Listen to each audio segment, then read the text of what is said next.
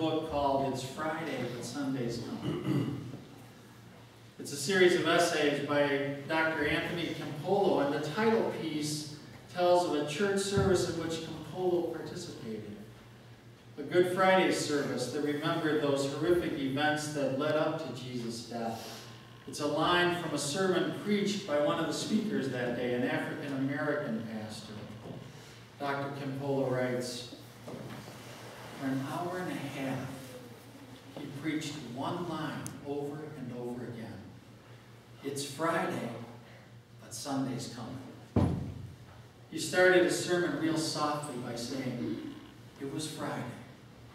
It was Friday, and my Jesus was dead on the tree, but that was Friday, and Sunday's coming.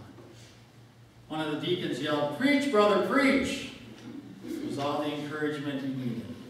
He came on louder as he said, it was Friday, and Mary was crying her eyes out. The disciples were running in every direction like sheep without a shepherd, but that was Friday, and Sunday's coming. The preacher kept going. He picked up the volume still more and he shouted, it was Friday. The cynics were looking at the world and saying, as things have been, so shall they be. You can't change anything in this world. You can't change anything. But those cynics didn't know that it was only Friday. Sunday's coming. It was Friday, and on Friday, those forces that oppress the poor and make the poor to suffer were in control. But that was Friday, and Sunday's coming. It was Friday, and on Friday, Pilate thought he had washed his hands of a lot of trouble. The Pharisees were strutting around, laughing and poking each other in the ribs. They thought they were back in charge of things, but they didn't know it was Friday, and Sunday's coming.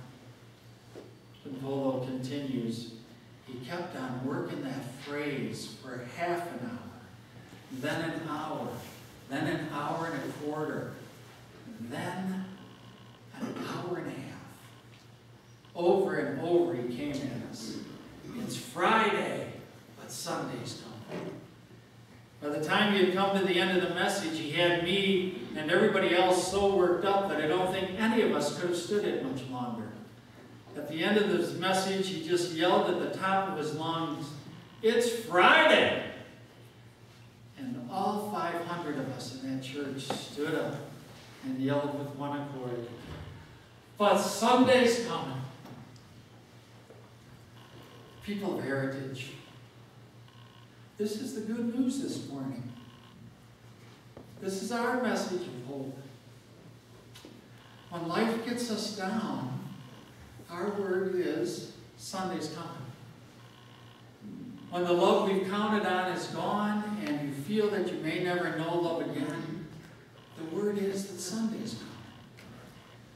When you see what's happening on the streets of the city and you're angry and frustrated and afraid, you think, but it's Friday and Sunday's coming.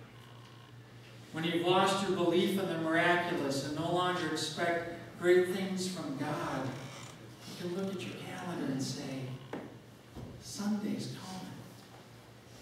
When you're so far down that you don't remember up, the word is that Sunday's coming.